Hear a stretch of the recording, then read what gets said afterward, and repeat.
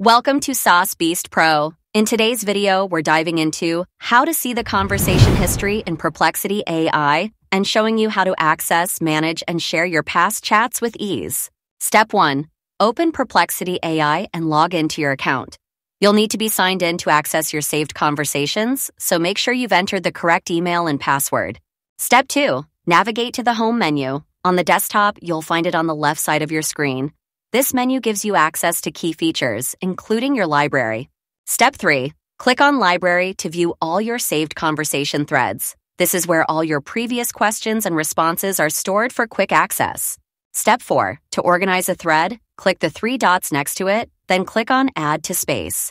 This lets you group conversations into folders based on topics, making everything easier to find later.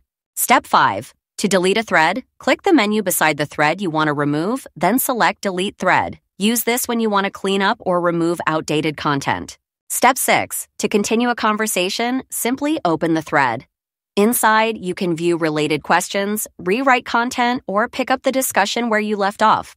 Step 7. To share a thread, click Share. You'll get a link that you can send to others, making collaboration or sharing ideas super simple.